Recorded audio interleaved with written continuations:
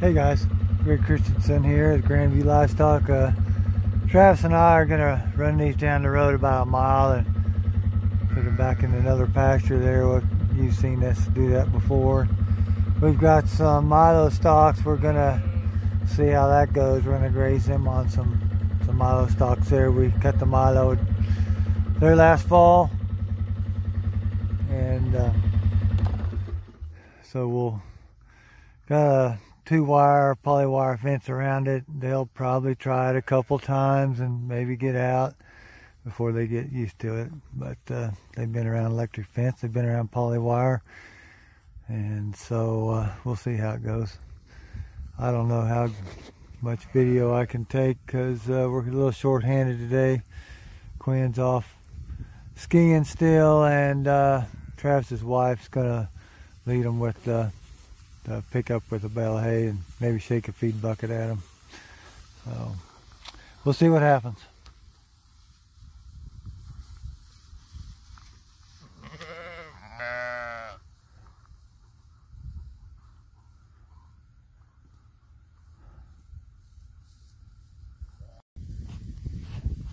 You can probably see there's still a lot of standing dry grass here, and there's even a little bit of green if you look down in there.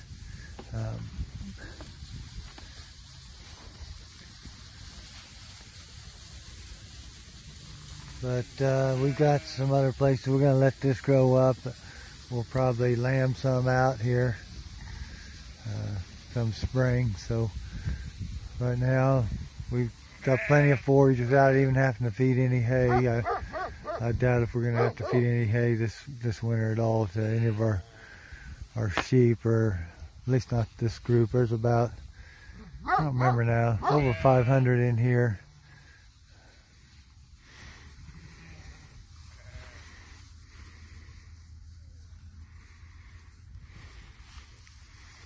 There's a bunch of last year's ewe lambs in here.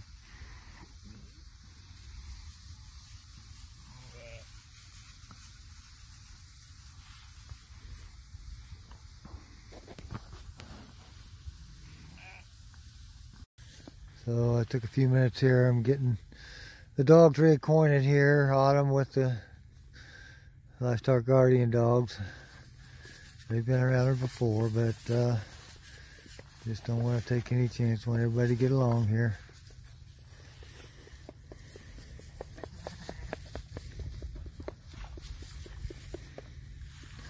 Stay.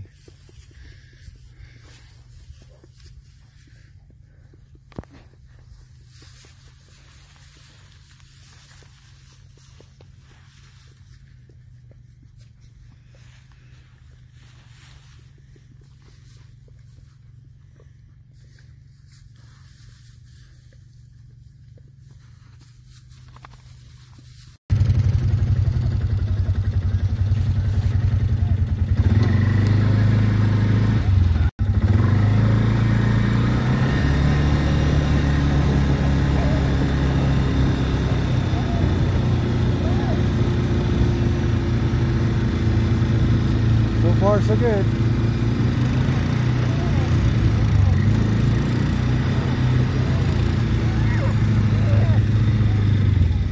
Get out. Easy. Autumn. Autumn.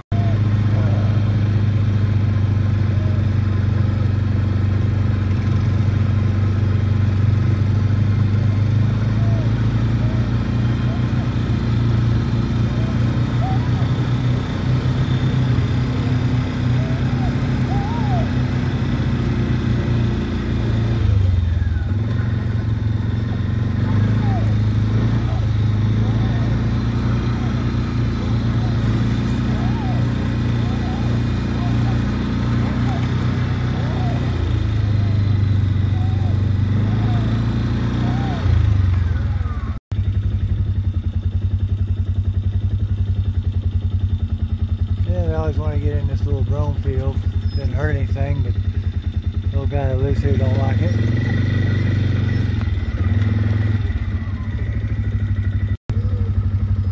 And there they go, in the gate. Just that easy.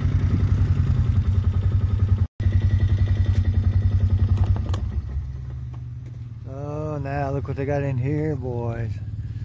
Yum, yum, yum.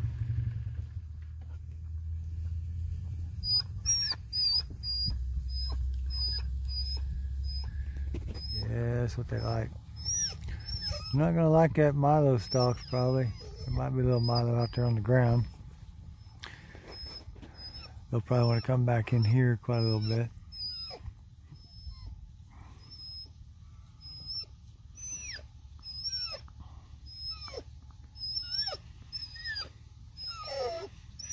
Quit.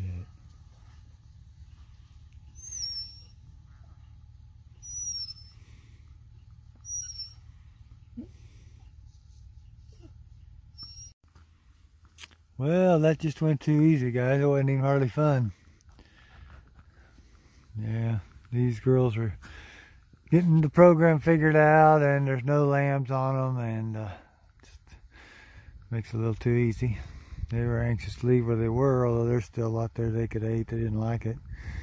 Wasn't very palatable. They like this green stuff here quite a little bit better, and I'll probably take a cutting and send this off just to see.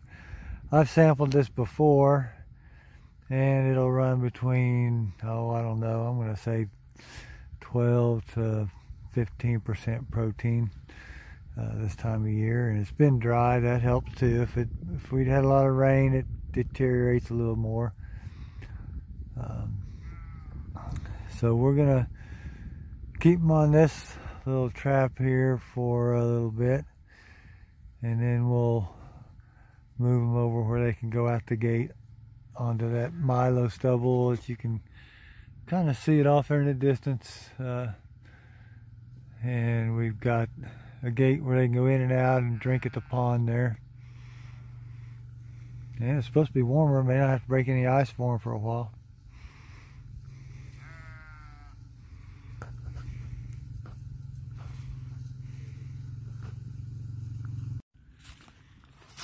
Well, here's the milo stalks.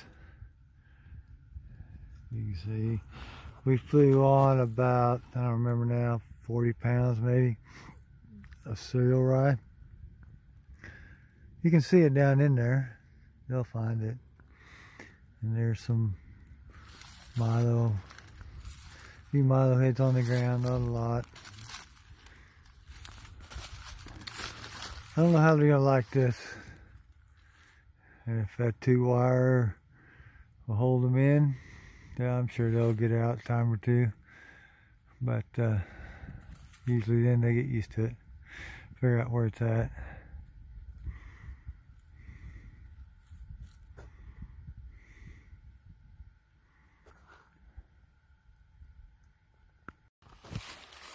So a little tip about using polywire with sheep.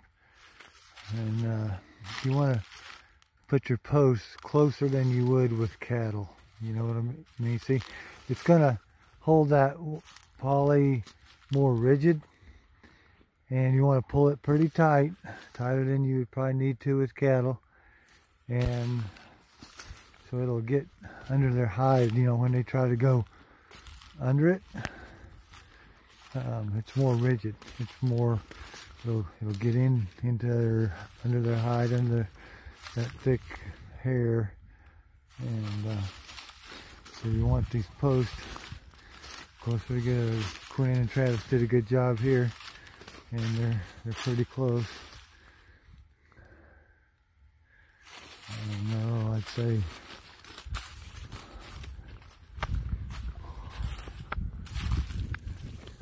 looks like about 8 steps apart, so 20-25 feet there. Yeah, it seemed like it's just the other day we was in here combining this milo. Now it won't be long we'll be in here planting soybeans. So, well, I think we'll let the sheep find this for themselves. They'll be more apt to want to stay out here. They'll think they've gotten away, see? So we'll see how that goes.